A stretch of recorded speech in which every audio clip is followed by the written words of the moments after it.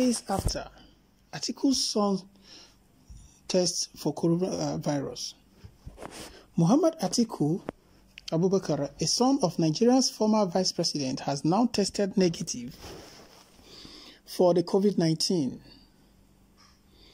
I have just received my second consecutive negative result, Mr. Atiku Abubakar told Premium Times Monday afternoon.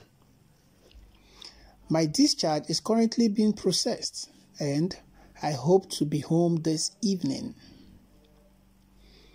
The Nigerian Disease Control Office does not comment on individual cases. Mr. Atiku was first confirmed to have contracted the virus on March 19 and was subsequently transferred to an isolation center on the outskirts of the Nigerian capital, Abuja. The 31-year-old, however, failed to test negative for the virus until today. A 40-day ordeal that experts said could be amongst the longest ever recorded in the country since the first infection was confirmed in Lagos, February 27th.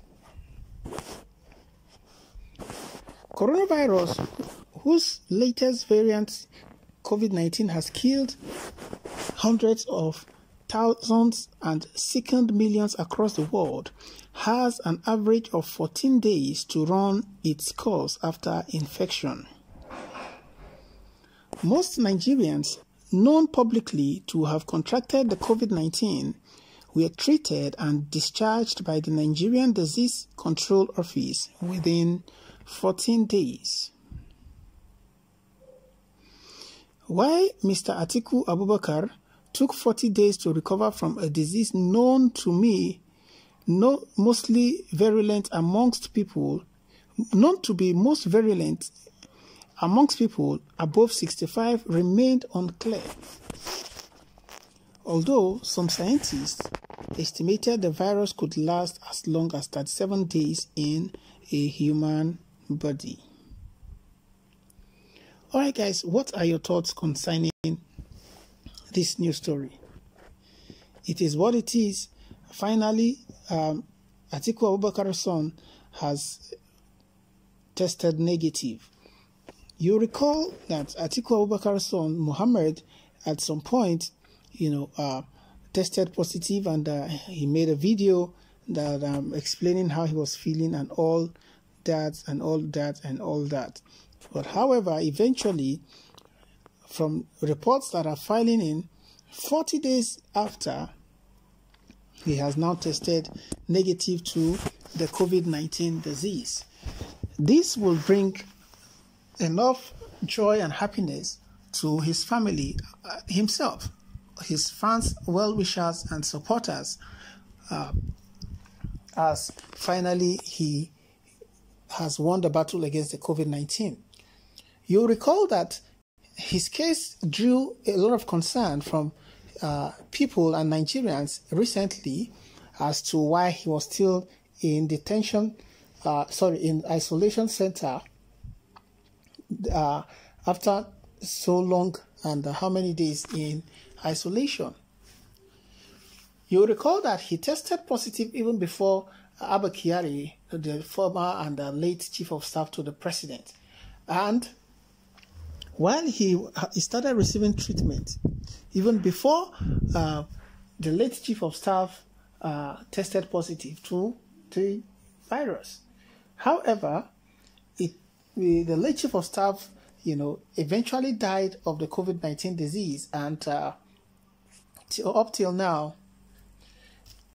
till yesterday, but until today, before Atiku Abubakar's son, came out negative, people were saying that he probably might not survive it, or he probably had some other ailment or underlying ailment that had affected his quick recovery.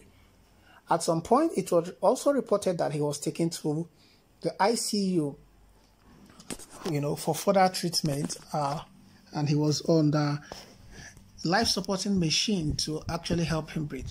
We don't know how true all these stories are, But from what we have heard today and from the reports filing in, it has taken 40 days for the young man who is just 31 years old to recover from the disease.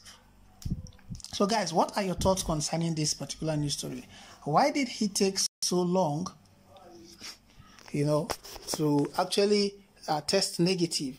According to him, he just received his second test result, which is his consecutive negative result. So what kept him so long, or what actually hindered him from recovering faster than expected or than this? We possibly cannot tell, but this will be a joy to his family, his father, and his siblings, parents, all who love him and appreciate him, as he finally has won the battle against the COVID-19. You recall that Atiku Abubakar, he was the one who came out to announce to the public that his son had tested positive to the COVID-19 disease, and eventually was said to be receiving treatment. So, however, it's what it is. Muhammad Atiku Abubakar has now tested negative to the COVID-19 disease. So guys, it's what it is. What are your thoughts concerning this particular news story? Why did it take him 40 days to actually recover? What could have been the issue? Is it possible that he had underlying ailments that actually affected things? Could it be that he also, or probably he was not taking his medications and obeying the instructions and the treatment rules? Could that be the issue? Some might say that because he's the son of a wealthy man, he might be the one dictating issues to his health professionals. But at the same time, he has the resources, he has the money and all what have you, but he does not have the knowledge of how these things work. And he probably should not be the one in charge, but his health professionals telling him what to do. But guys, be that as it may, we all know how these wealthy children or children of wealthy parents can actually be. We are not saying that is the case, or that was what happened in the case of Muhammad Atiku Abubakar, but we're just saying probably it could be the reason why he stayed longer.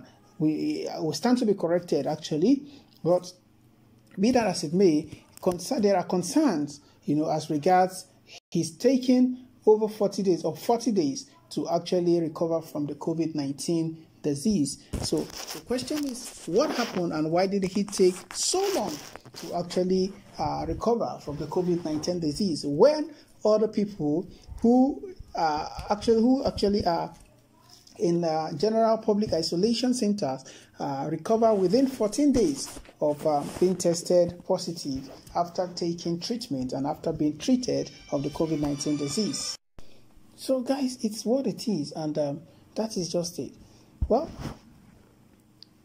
people are taking 14 days, so we hope that it does not happen again, and Atiku Abubakar's son does not suffer a relapse of this particular ailment.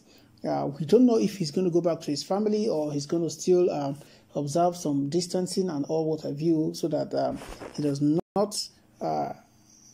he does not test positive again, because we've heard that it's possible, that those who have actually suffered from the disease or tested positive could still test positive again. But be that as it may, it is a thing of joy and a thing of celebration that Atiku Abubakar's 31-year-old son has now conquered the disease and he's now negative. So guys, what are your thoughts concerning this news story? How do you feel about this? Do you think that it took too long? Do you think that it's still okay? It doesn't. The most important thing is that he has actually recovered and he's now negative.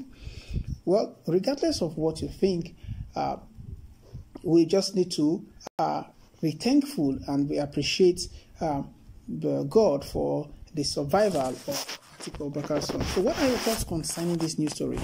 Please kindly drop by at the comment section. Let us know what your thoughts are. Please don't forget to subscribe to this channel.